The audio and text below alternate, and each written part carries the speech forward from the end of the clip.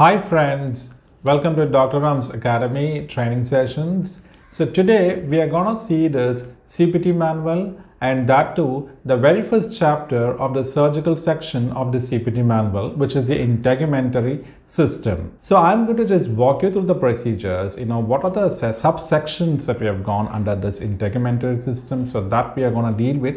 So first thing, if you see, we have various procedures like this fine needle aspiration. So depending upon this, whether there is guidance or not, we have various codes. And next is we have incision and drainage procedures for hematoma, or for a seroma, or for abscess, or for a postoperative wound infection. And next what we do is we'll move on to this excision of lesions. So here there is classification like this benign lesion and this malignant lesions. And there are also various procedures like cosmetic procedures for the removal of warts or skin tags. And of course, we also have various destruction procedures. Coming to this excision, you need to know what type of lesion it is. Is it a benign one? Then we have the series 114 series, and if it's going to be malignant, we have this 116 series. And then you need to understand that we also have codes for these pre-malignant lesions like actinic keratosis, which the code will be from 17,000 onwards.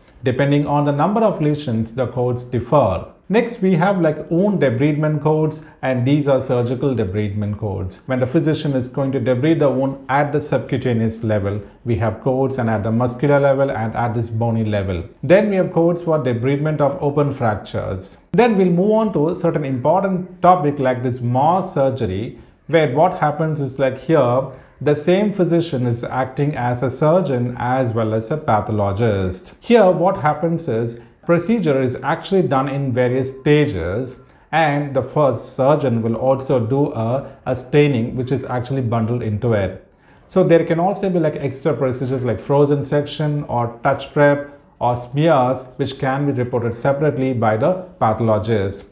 Here you should understand we are not supposed to build this biopsy code and Morse surgery code on the same day. So biopsies, we have various types like shave biopsy, we have codes for incisional biopsy, and we have codes for punch biopsies. Next comes this repair. While seeing this repair, we have the simple, intermediate and this complex repair, and we have various guidelines, and codes differ based on this anatomical classification as trunk, arms or legs, or regions other than trunk, arms or legs. Then we'll move on to this various methods of repair like grafting. We have adjacent tissue transfer. So in this adjacent tissue transfer, we are not supposed to report the excision of these lesions. Next, we move on to the special type of repair like grafting techniques, where the surgeon is going to harvest an autograft or an allograft. Here, this comes within the realms of plastic surgery.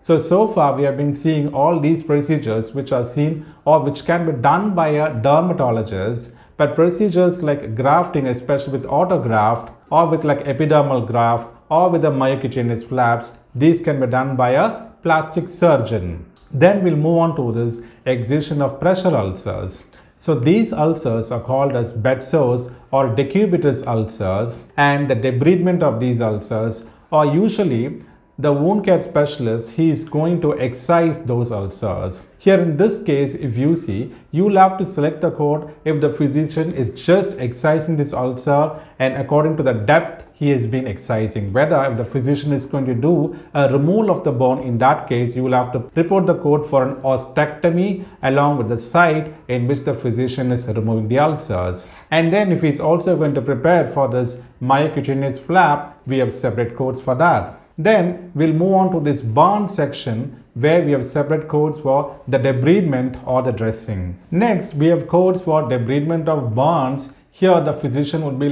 changing the dressings for those bonds.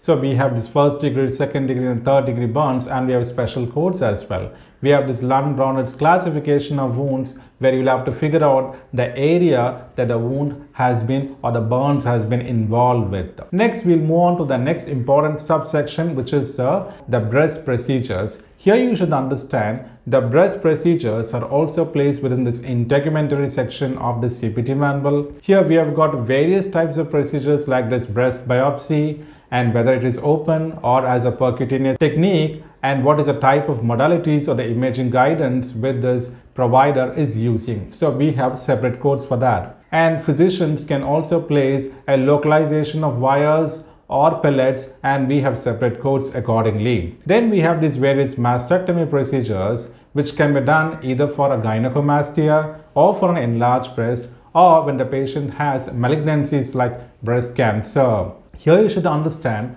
doctors can also perform mammoplasty or augmentation services or a reduction mammoplasty, and then reconstructive surgeries in case a patient has had malignancies like breast cancers. So the physicians can also report for the placement of these tissue expanders or the silicone prostheses. Then after that, patients also would present for the various surgical complications like capsular contracture, where the physician would have to perform a capsulotomy or a capsulectomy, and sometimes even replacement of this breast implant. So far we have seen these codes in the CPT manual, and these codes invariably begin with the digit 1. So all these 1 series codes are classified under the CPT manual as dermatologic procedures. If we want to report the concomitant ICD-10-CM codes, then the codes of this integumentary system begin with the alphabet L. I hope this session would have enlightened you just a gist about the procedures and the surgeries that are commonly performed in the integumentary section of the CPT manual. So with this, I'm trying to close the session, and we'll see you in the next session. Till then, goodbye. You can contact us at 805-60855-969962791072.